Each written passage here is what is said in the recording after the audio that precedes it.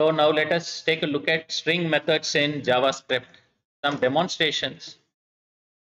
Very similar to what you have seen in arrays. So we are going to have similar methods for strings too, but string methods are very, very important. Let's take a look at some of these string methods here. So let's declare a string. Say let x is equal to Satish teaches JavaScript. So this is the string we are going to take up. We are going to work on certain methods here. First, we'll take a look at indexOf. So indexOf is searching whether a substring is present inside the string. Say, let me perform a console log of x.indexOf. I just want to search whether teach is present inside this string. So what indexOf returns is, it returns the index where this particular string occurs within this string. So let's run this. Let's check whether the index is being returned. So the index is 7. So where teach matches within the string is 7. If I search for something that is not present within the string, it will return a -1.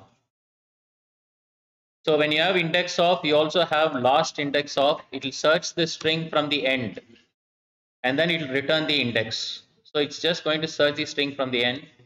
Let's run this. Let's check the output. Again, it's going to be 7, but the search happens from the end of the string. So you see 7 returned here. Okay. Next method is includes. So it's going to return true or false. Say if I want to search for teach within the string, it's a Boolean method, so it's going to return true or false. Now the match will be, now we are going to find a match, and then it's going to return true. If there is no match, it will return false. So you can very well check whether a string is present within another string by just using dot includes. Okay. And we'll see endsWith. If you want to check whether in a specific index a string ends with a specific substring, for instance like this, x dot ends with, say I just want to check whether this string ends with ish in index 6.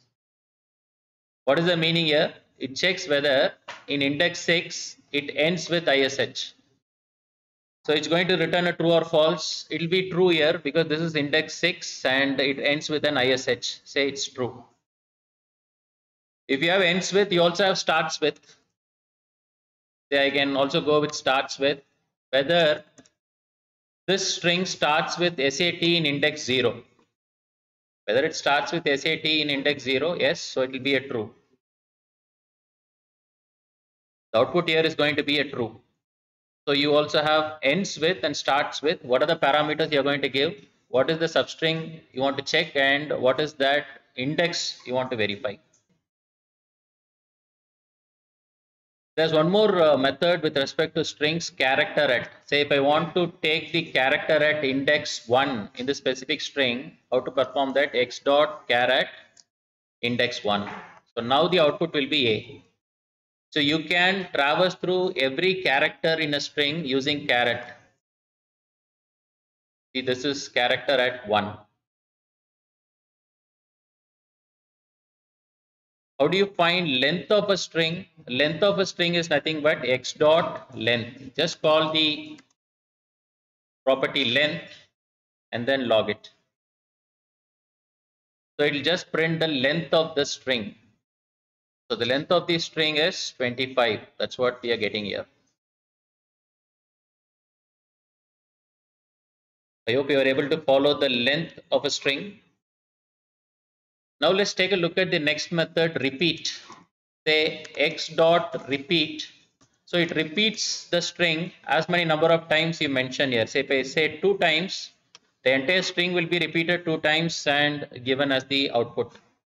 You'll be able to see the output to the right.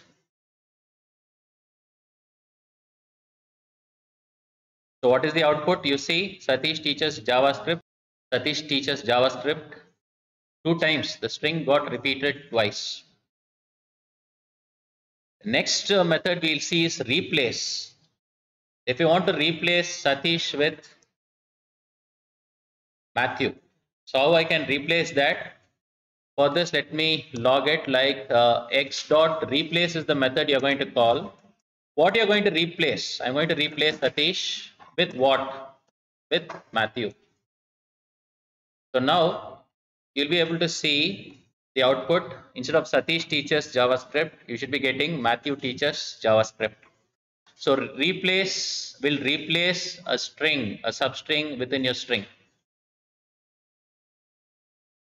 You also have slice with strings. How do you slice a string? It's exactly like what you did with arrays. Say I log this output.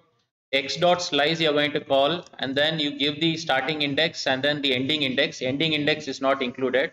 So it starts from A and it goes up till T. So it starts from 1 and it goes up till 2. 3 is not included. So what will be the output here? The output will be AT. That should be the output when you slice. See, AT is the output. Let me clear the output. If I just give the starting index, what will be the output? It will start from A. The entire string from 1 till the end will be given as the output. So let me run this.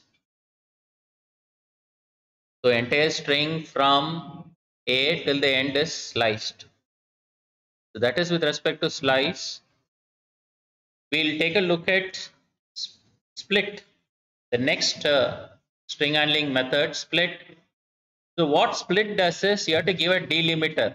So if I say space is the delimiter, it will split this entire string into various substrings, and it will return an array of strings. So split will return an array of strings. I'll show you how to use that.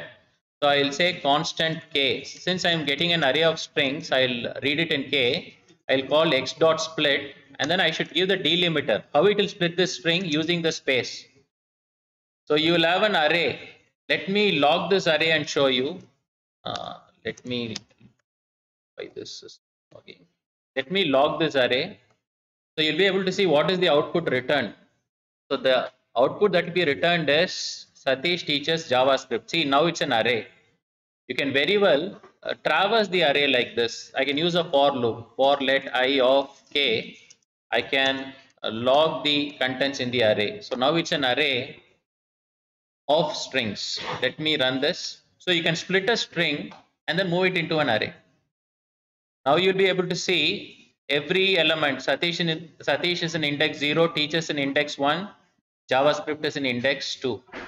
So split, a very useful method. You can give the delimiter. Based on the delimiter, your string gets split and an array gets created. You also have substring in Java. So what is this substring? Again, like very much like slice. Let me log it and show you. So substring, how will you call substring is string variable dot substring, and pass the starting and ending index. Say if I give the ending index, it will not be included. So what will be the output here? A and T will be the output. Let's run this. Again, very much like slice. So AT is the output. You also have two uppercase and two lowercase. Say if I want to print this entire string in uppercase or lowercase, I can say two lowercase, and you're going to see the entire string in lowercase. You also have the reverse of that, two uppercase also you have, two uppercase.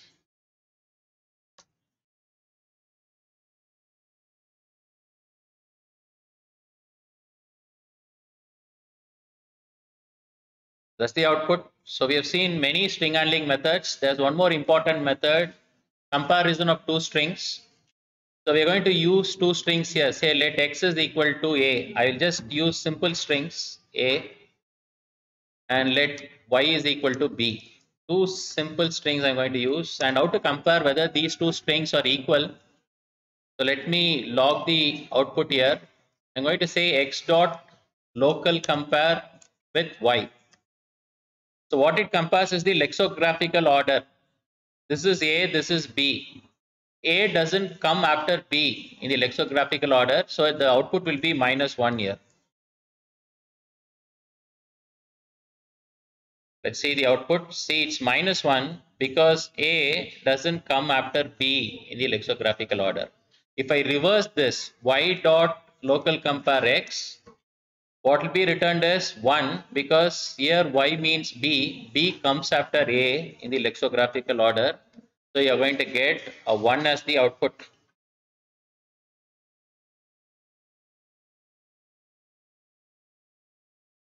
Is the output.